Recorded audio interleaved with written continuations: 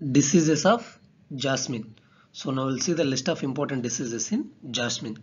So my name is NH Shankar Reddy and I am doing PhD Plant Pathology in Annamal University.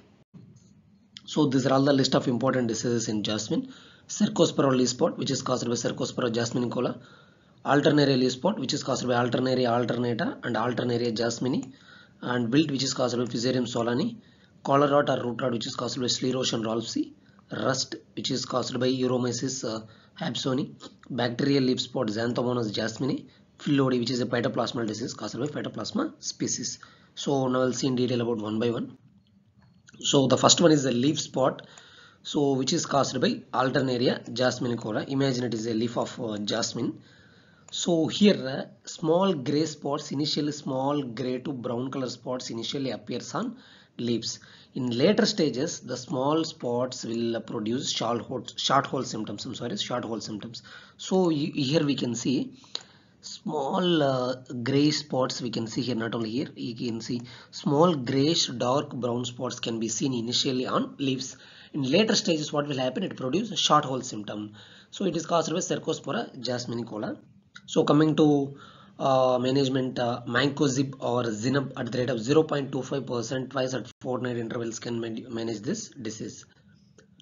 Alternaria leaf spot or Alternaria leaf blight, which is caused by Alternaria alternata and Alternaria jasmini. So here in previous classes, in many lectures, we had already discussed that the most prominent and common symptom of Alternaria leaf spot is concentric rings. In here also we can see concentric rings. We can see here initially the small concentric rings can be seen here on leaves. In later stages what will happen, they are collages and will entire leaf will look like a brown color discoloration and covers the entire large leaf. So here when it comes to the leaf blight, initially dark brown spots can appear as usual in all kind of leaf spots.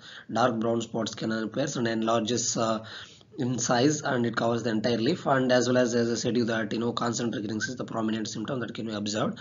And when it comes to leaf spot, here tip of leaves produced towards petiole. Here the tip of leaves produced towards petiole, and here also we can see short holes, concentric rings along with in comes to leaf spot, irregular brown lesions separated from the healthy tissue, which is a dark color bands. So here when it comes to the leaf spot, from healthy leaves it gets separated and produce a dark color bands. Very dark color bands can be produced. So coming to management, collection and removal of fallen leaves and spraying with copper oxychloride at the rate of 0.25% or spraying of mancozeb can manage the disease. So coming to the next one, wilt, so which is caused by Fusarium solani.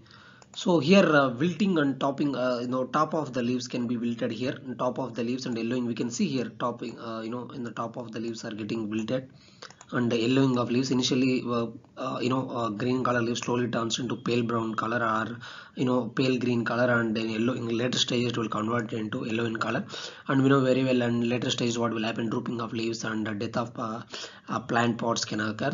And here also black and turning of plant parts into black in color, and death of plant also occurs in later stages. Spraying of soil drenching of 0.1% Bodo mixture or 0.1% carbendazim can manage this disease. Next one is the rust, which is caused by Euromyces hobsoni. Here if you see, we know very well that rust can produce pustules. Small pustules can appear on the upper surface as well as lower surface also. So if you see, imagine it is a it is a leaf. Here we can, leaves are there from also alwhere, right, everywhere leaves are there, right? So here when it comes to the rust of jasmines, so the symptoms appears on the both surfaces as well as upper surface and as well as in lower surface, and yellowing of leaves also can be seen. When it comes to leaves on the both surfaces, leaves on the lower surfaces, leaves on the lower surface, more pustules are there when compared to leaves on the upper surfaces. So when it comes to pustules, lower surface has more pustules compared to upper surface. So this is one of the prominent symptom, and stems and branches also get affected in later stages, and subsequently death of plant will occur in time in waits. So sulfur dusting at the rate of 22 20 to 25 kilograms per hectare, or spraying of tridom or 0.1% can be recommended. Bacterial leaf spot, which is caused by Xanthomonas jasmine. So here, when it comes to the bacterial leaf spot, small water soaked lesions appears on the upper surface. Here, not lower surface, upper surface. Small water soaked lesions. In later stages, this size will be enlarged and increased, and yellowing of leaves also can be observed in later stages. Initially, water soaked lesions or brown color water soaked lesions are light brown to black color water soaked lesions on the upper surface, and the later stages leaves slowly converted into yellow in color, not completely yellow in color, light green yellow in color, uh, yellowish green, yes, yellowish green in color. And on severe stages, defoliation and death of plants will occur. So removal of infected plants and applying of some kind of antibacterial antibiotics can be recommended. So here Phyllodes, which is caused by pytoplasmal disease, we know very well that the most prominent symptoms of Phyllodes is a malformation of leaves or shrinking of leaves. For in scientific way, we can call it as the entire leaves are converted into green leaf-like structure, very small leaves.